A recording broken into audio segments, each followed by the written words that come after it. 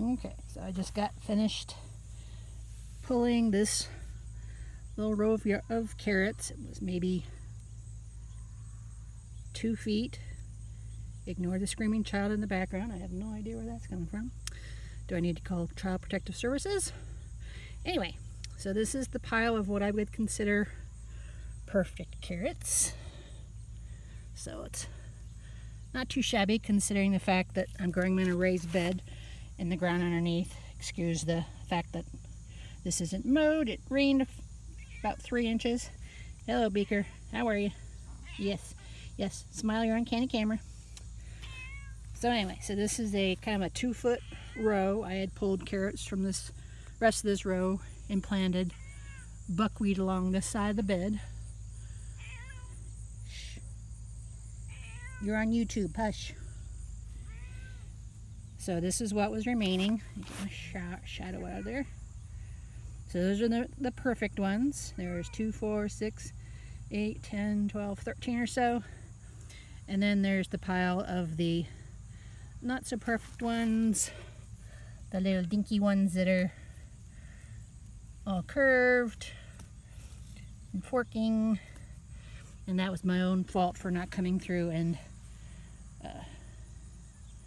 thinning the carrots early on, but still a good harvest. This has been a pretty good year actually for carrots for me. I've discovered this is a good carrot raising bed. I just add a layer of compost in the spring before I'm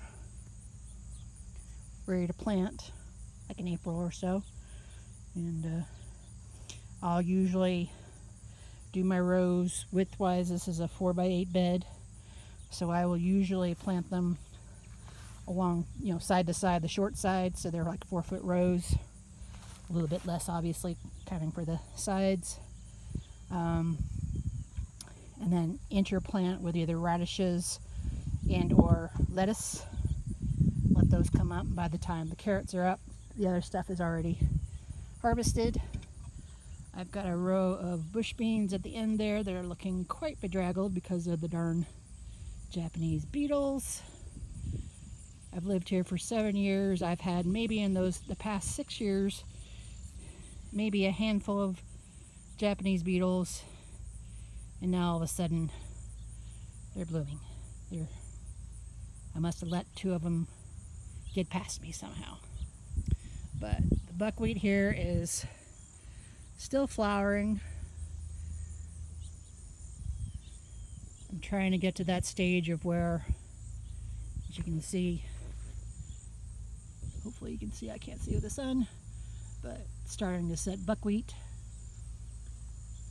But I don't want to yank it all up because the bees are still using it. So probably in the next couple of days I will be yanking out the rest. So, but I'm basically clearing out this spot. I'm going to sow rutabagas in this little spot right here. And then every few days I'm going to do, that's a lettuce that's gone to seed that I didn't catch, and that's a carrot that started flowering, so I just left it there because the pollinators like it too. And so I may have a mess here. A few weeds coming in here, not too bad though. So what I'm going to basically do is I'm going to chop down the buckwheat when I feel it's totally past its flowering, and then use it to bed down blank spaces, like over here in my almost gone tomato bed. It's getting that late summer. Yeah, you need to give up on me, but I really don't want to give up on tomatoes this early. So I'll probably put buckwheat after it's chopped down here to suppress weeds, like there are over there. Looks like this basil got blown over. Poor basil. But yeah, now that cooler weather is here, I really need to get out here and do more maintenance type stuff. I just put up my shade cloth. Then I'm gonna plant some cabbages and broccoli in. This was, as you can see, there's a couple more tomatoes still going. These are my Juliet tomatoes, which I absolutely love. They're a grape tomato, and of all my tomatoes, this is the one that seems to persist the longest.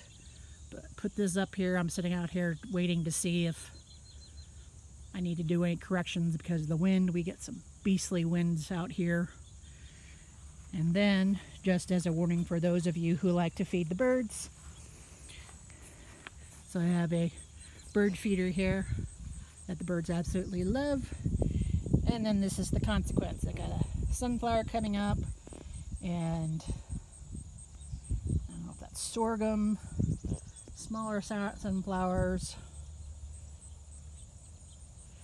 So I need to decide if I'm going to try and weed whack around the sunflower, leave it there, or if I'm going to just weed whack everything down, because this is supposed to be a little passageway, although with the bird feeder hanging down so low, I need to cinch that up a little bit better so it's not hanging down so low.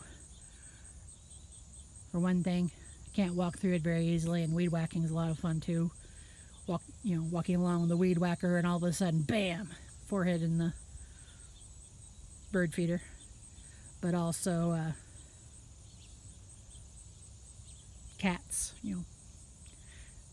kind of low-hanging fruit here, and birds feeding, and all of a sudden you have a cat jumping 4 feet off the ground to nab a bird. Not good for the wildlife, so.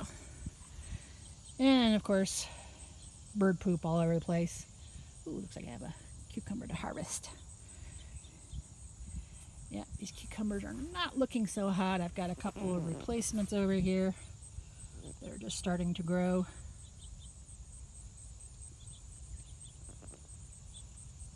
I think I saw a cucumber over here somewhere. Yeah, over there on the other side of that post.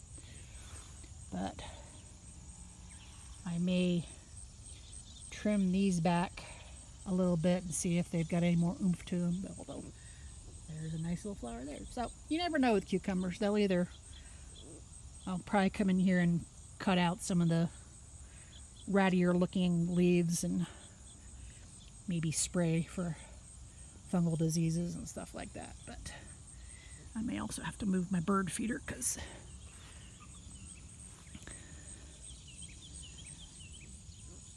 so this thing, these are just white plastic storage barrels that I got cheap. I think they were like $10 each. I cut them in half around the equator, drilled holes in the bottom, and filled with soil. As you can see, this one's getting a little low, so I'm going to have to top this off soon. There's a sage in here that's not doing very well. There's catnip, rosemary, and then this is anise hyssop that's looking very ratty. I need to cut this back too so we can get another flush before fall sets in. The sage may need to get yanked out. I don't think it likes this spot very much. And then again, I may just yank everything out, replant what I want to replant, and put something else in here. Got a lot of this anise hyssop. This is looking very ratty right now, but the bees really love it, so I will keep it around as long as it continues to function for me. So one reason why you should thin carrots a little bit better than what I did this year, that's 4 carrots. So instead of having 4 carrots, I have a Celtic carrot knot. Celtic carrot knot. Say that 5 times fast.